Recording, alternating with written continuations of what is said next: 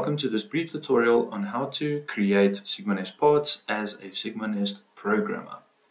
To start off, I will import a DXF file.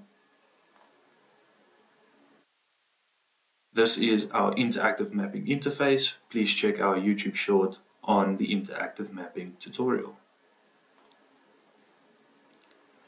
Within part parameters, as a programmer, I make sure I've got a part name, a number to nest, material, and thickness. Also ensure that the correct machine is selected. And you can set and select any secondary operations you have within your part data fields. For lead-ins and lead-outs, you select the type of lead-in and lead-out you want. Please use the sizes and lead-in radiuses that work best for your machine.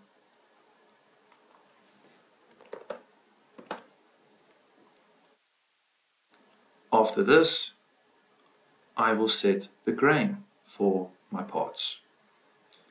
The grain are the nesting parameters for each part. So I can add things like my part name for marking, or just simply as a label for me to identify at a later stage. And I have full control over the sizes and position of my marking. Next, I can set my grain for each part. This is at what increments my parts will be rotated when nesting. I can also add corner loops if needed. And that is a SigmaNEST part. Thank you for watching. See you next time.